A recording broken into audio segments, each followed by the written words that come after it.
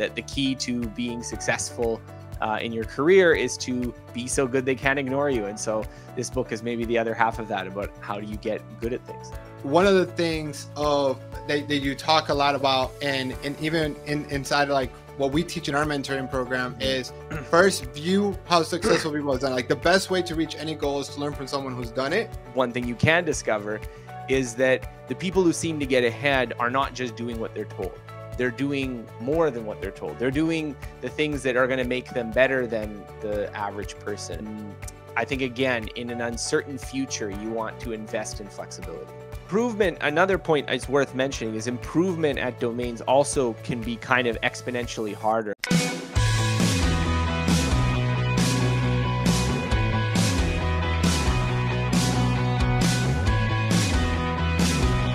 All right, welcome back to this episode of the How to Get a Job podcast. Today, we have an amazing guest. We will be talking about how to get better at anything. And I have bestseller author Scott H. Young. Scott, welcome to the show. Yeah, great to be here. So I'm excited to have this conversation because learning is a skill set that you will forever need, right? And a lot of times I think we think that just because we're done with school, where we're done learning, but to be successful in our career, we're going to always need to be learning. And so I appreciate you sharing this book, and even reading it was really great. But why don't you tell us, why did you decide to write this book, and how does this apply to people's career as well? Yeah, I mean, I have been interested in this topic. Like, it's basically defined my entire career. I've been writing online for almost 2 decades, and learning has been kind of the recurrent theme of that. So from sort of my early days when I was giving study skills advice to college students, to some later days where I was doing projects, learning languages, self-teaching myself a degree, quantum mechanics, portrait drawing, all sorts of skills.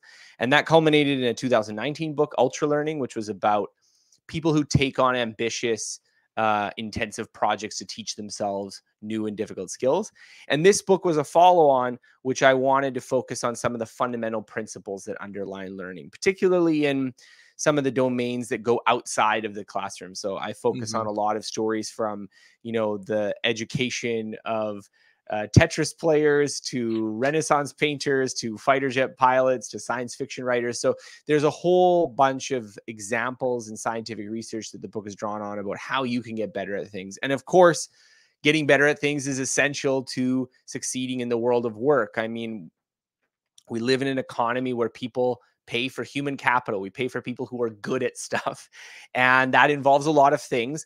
But certainly if you can build career capital, if you can build yourself into the kind of person who can get important stuff done, that is going to positively affect your career success rates. So, I mean, I'm a really big fan of Cal Newport's book, So Good They Can't Ignore You, which really makes this argument very clear that the key to being successful in your career is to be so good they can't ignore you. And so this book is maybe the other half of that, about how do you get good at things.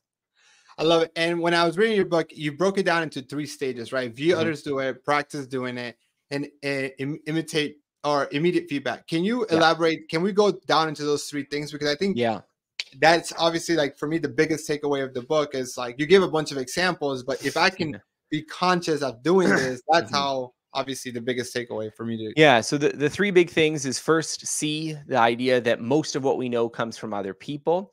And so if we can facilitate learning from other people, we will accelerate our own development. This is particularly important in your career, because so much of the knowledge we need to be successful in the workplace is very specific. It's something that applies to that job, to that kind of task, to that role.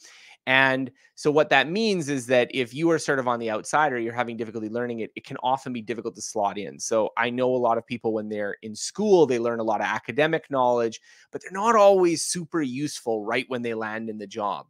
And so one of the things that you can do to an employer is, if you can tell them, like, look, I'm able to acquire this really quickly. Like, if we're talking about a programmer and you're doing useful work on an open source library, and you have this portfolio, you can say, you can slot me in and I can get to work right away. I mean, that's a big boon for that entry-level hire.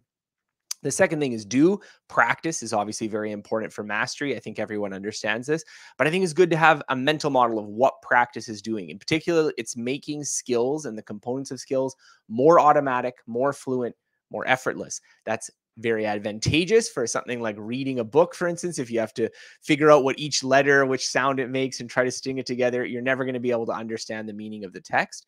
But it also has this disadvantage that if you spend a lot of time practicing the wrong skill, then you can also get yourself stuck, because you can spend a lot of time getting good at one method, but it turns out you need to be good at another one. So that also brings us back to that first point of figuring out what the right methods is, what are the right skills to master. And then finally, feedback. Feedback has a lot of important influences on learning, but particularly when we're talking about this sort of career context, being able to be in the world of work, seeing what skills are actually practiced, seeing what's actually necessary, very important, because otherwise it's very easy for you to get good at something that's a little disconnected from what you actually need to be getting good at. Yeah, I love this because like what one of the things of that you talk a lot about, and even inside of like what we teach in our mentoring program Mhm. is first view how successful people have done. Like the best way to reach any goal is to learn from someone who's done it. And it's Mhm. not so much about like reinventing the wheel from day one. It's like, hey, just implement what's already been working, and then from there add to it, right? And then I also think you talked a lot of like that resonated with me is how that practicing doing it is really important. It's not just reading the book and doing it, but actually Mhm. practicing it and then Yeah. getting the feedback, right? And so that you're working on the right things. And it's like practice doesn't make perfect, it's perfect practice that makes perfect. And and I and those things are so important. And I think for it's especially when you think about looking for a job, I think it's important to understand, okay, like what is the best way? I tell our clients, like the best way for you to get a job at Google is to speak to people who got a job at Google, right? Mhm. And understand how they did it and see the common factors that they have. Is there a particular profile? Is there a set of universities? There's particular skill sets, and not just the company, but also the role itself within Google. And then also too, and when you say practice, and I kind of reference it back to like the job cycle, do you have internships, and why internships are so Mhm. valuable? Why do companies value internships more than most classwork? Is because of the ability that you have a proven track record of practicing what you learn. And so that's really interesting. What advice would you have for someone that's, graduating college and they're so used to being taught what to learn, but they're about to go to Mhm. the corporate world where there isn't that much more guidance on how to continue to learn? Yeah, I mean, it's a real problem. I think all of us, whether we want to or not, end up becoming self-directed learners.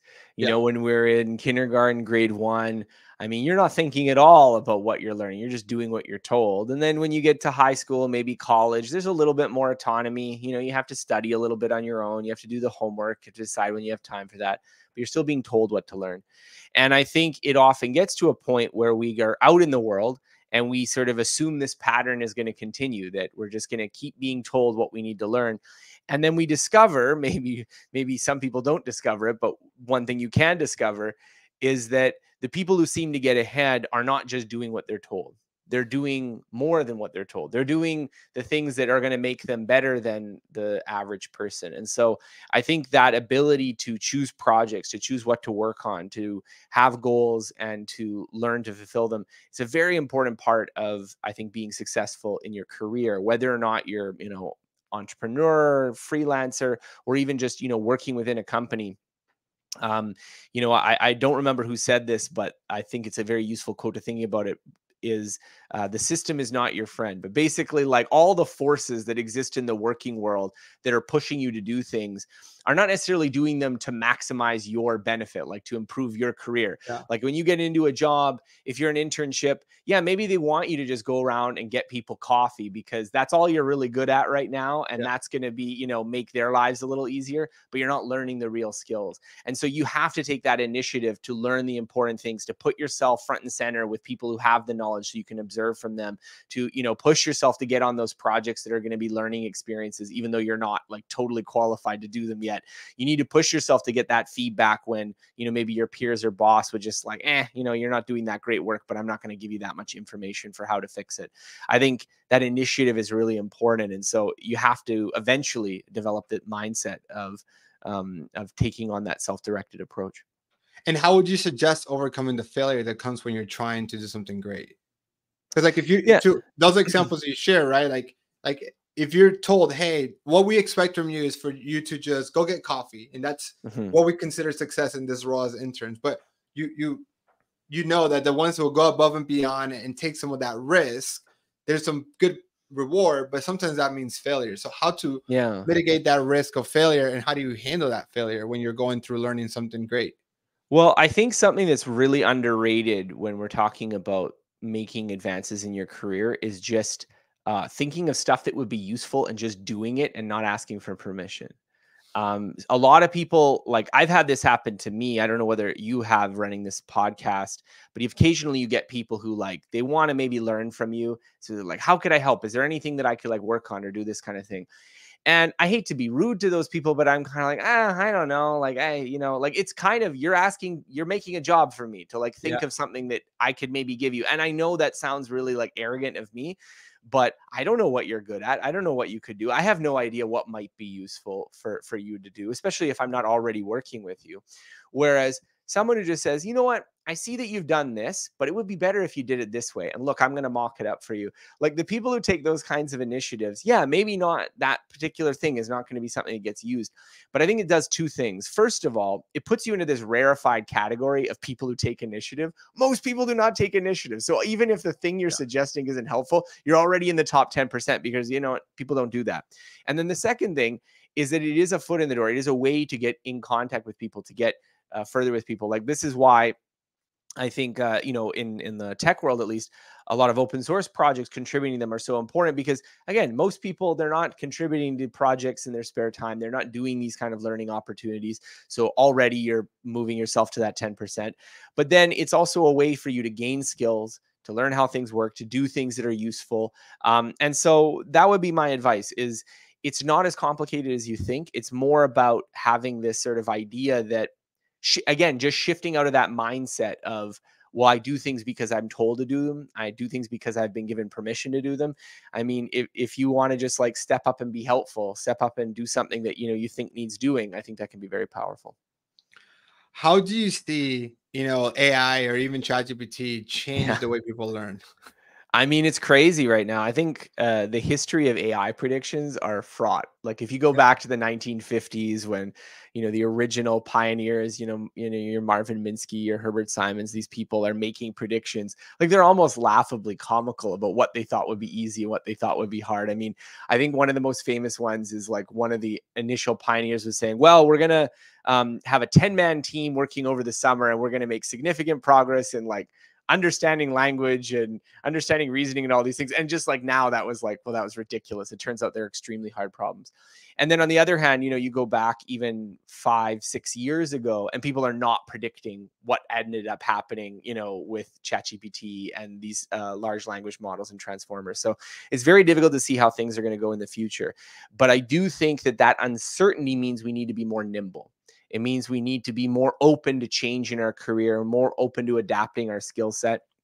I mean, I think if anything, the fact that these tools seem to be pretty good at programming, they seem to be pretty good at a lot of like language stuff, means that interpersonal skills, social skills are probably going to be coming at a bit of a premium, because if now, while you don't need a code monkey to do some of these jobs, you need someone who can communicate with the client and figure out what they really need and then tell ChatGPT how to make it, that's going to be helpful. But I mean, in the really long run, who knows? I think it's hard to say exactly what's going to get replaced first in our economy, but learning how to learning how to improve ourselves and take on those kinds of projects and initiatives, I think that's an asset in pretty much any plausible future.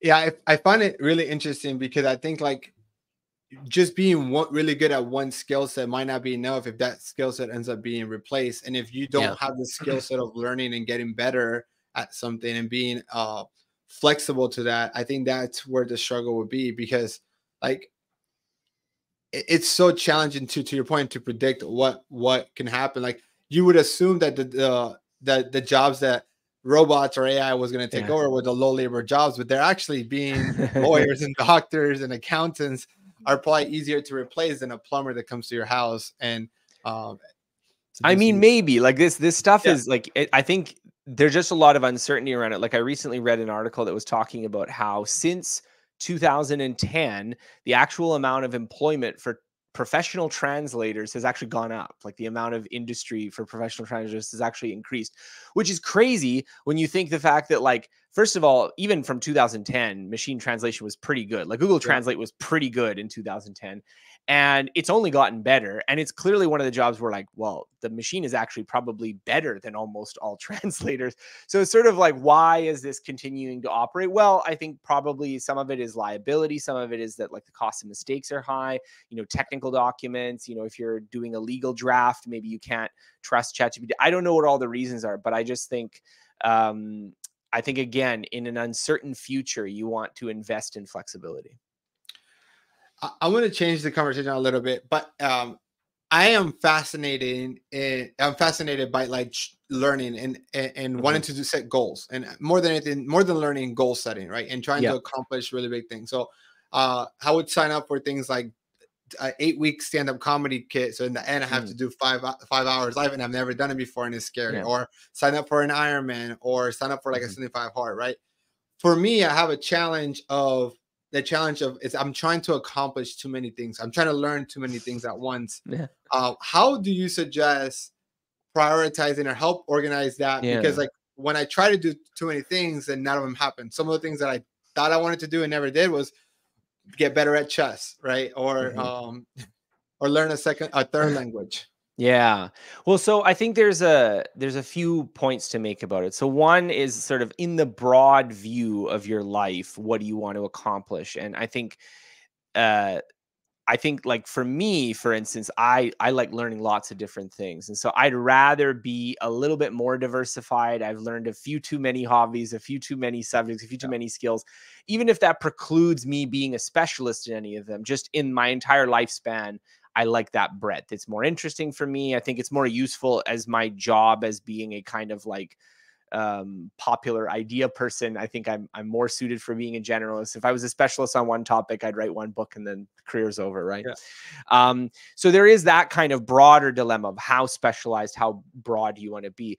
But at a more fundamental level, there's also the question of scheduling and actually getting it done. So what you were talking about, I think, now I'm not sure whether this is your particular problem, but like it is a common problem, is that it's trying to do too many things at the same time. I think that can create some friction, because any learning goal is sort of by its very definition something that's not a habit, something that you're doing something new. You're getting your brain to do something that is unfamiliar for it. So it is effortful, it requires attention. It often requires a little bit of planning because, other than there's like a few cases where you can just do the same thing over and over and over again and keep accumulating knowledge. But usually that's not the case. Usually you have to keep mixing it up, doing different things. You started doing some programming project and now you've kind of learned that sort of slice of programming. And now you have to do a different kind of project to keep improving and so on.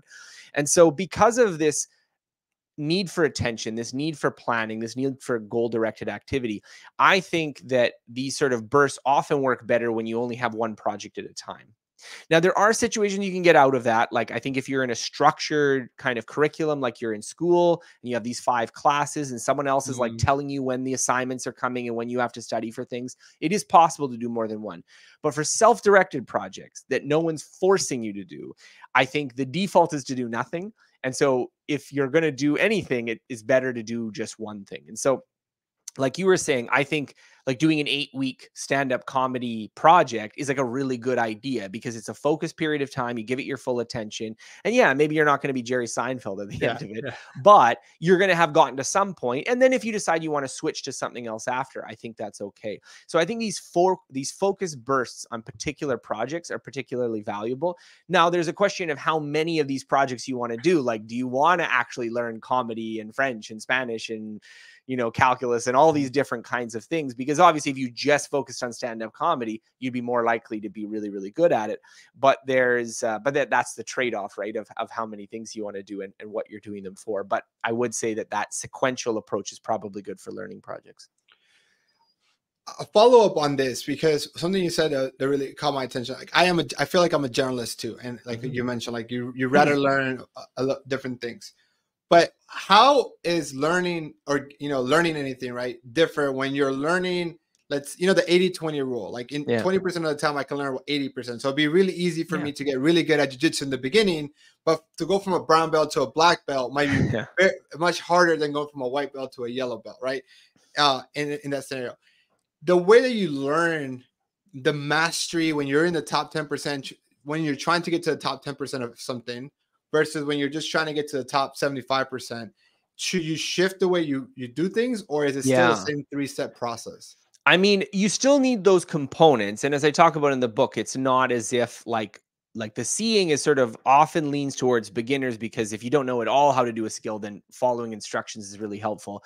But it's also the case that the people at the top of their game spend a lot of time studying other people too. So, the best chess players are studying the other chess games of great masters. They're not just playing their own games. But I do think that the way you practice and what the obstacles for performance and improvement are change depending on your skill level. Um, Definitely in the beginning, there's a lot of things that you can get approximately right, and it will be good enough. And so if that's your goal, is to get good enough, often it's about just like overcoming inertia, making sure you're spending enough time practicing it all, having like in the right ballpark of the correct technique.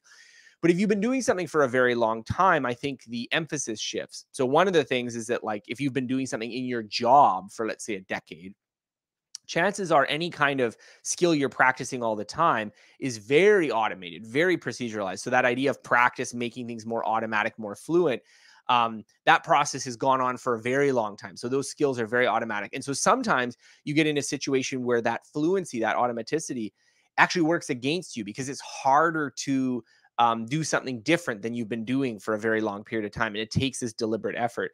So there was this psychologist, Carl Anders Ericsson, and he proposed this theory of deliberate practice, which was arguing that people at the elite, people who are, musicians, chess players, elite, the way they continue to get better despite this sort of automaticity curve is by doing this deliberate practice where they are bringing back conscious attention to a very small focal part of their performance, and they're using a coach and feedback and sort of constrained like kind of practice types are deliberately forcing their brain to go down a different path than it would automatically. And that is the way that they continue to get better when Hmm. most of us would have plateaued for a long time. So I do think, that kind of deliberate practice, it tends to be more of a factor when, you've been doing it for a really long time. So you're kind of at the, the sort of asymptote of how good you're going to get at it. Whereas if you're just learning a skill for the first time, it's maybe less relevant, because you'll actually learn a lot from just sort of, watching people, trying to copy what they do, get in the right ballpark.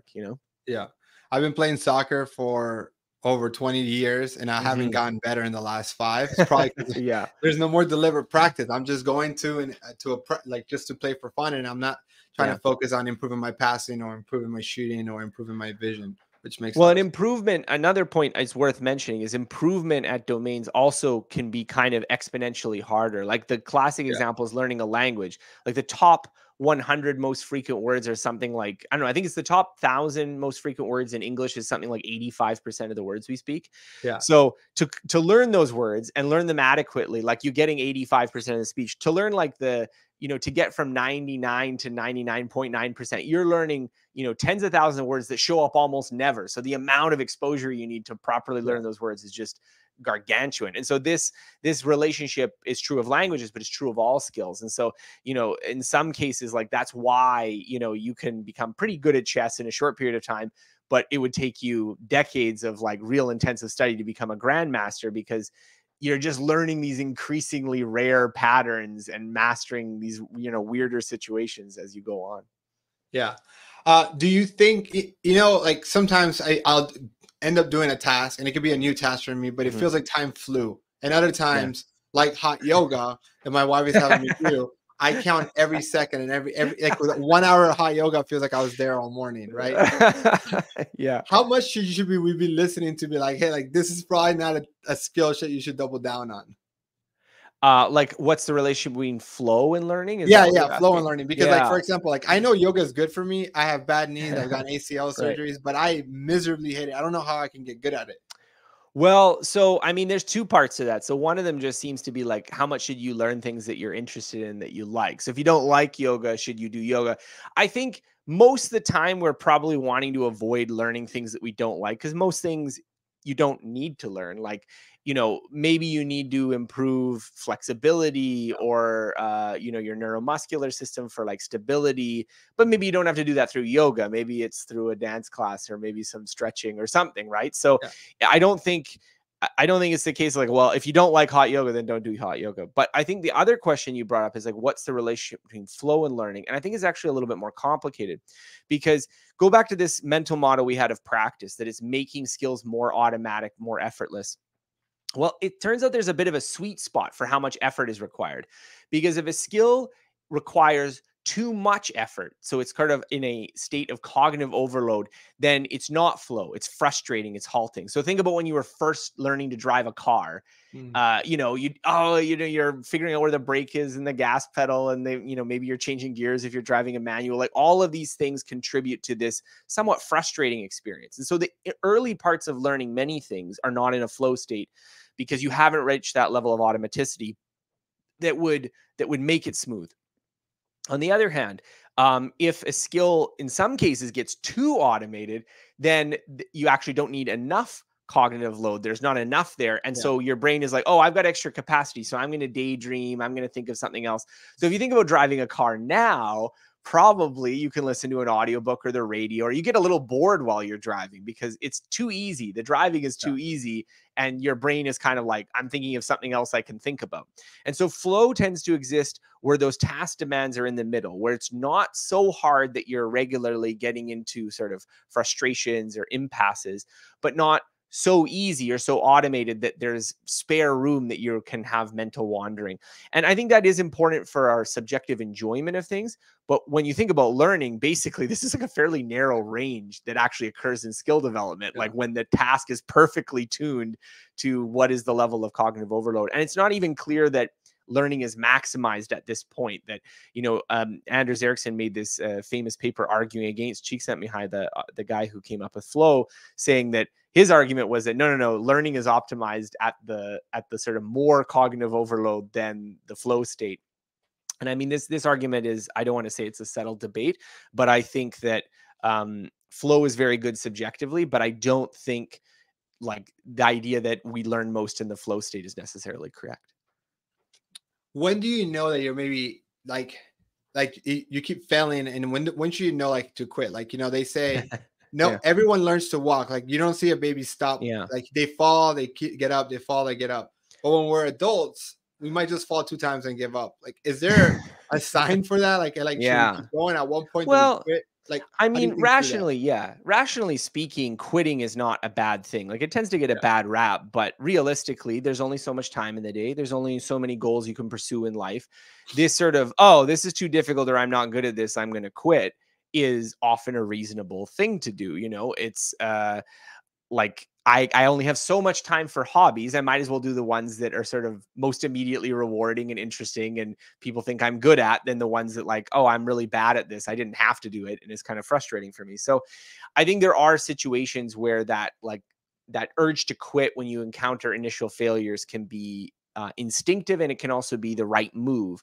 Where you get into problems, however, I think is when you do need to accomplish something and you're running into that. So I have this whole chapter in the book where I say that success is the best teacher, because those early experiences with the subject, if they are full of failure and frustration, essentially, unless you have a very strong motivation to overcome them because you have an extremely strong extrinsic reason to keep going, or because you have like this well of self-confidence that you're willing to like overcome this difficulty, essentially most people do what you're saying. They tried a few times, it didn't work, and then they quit.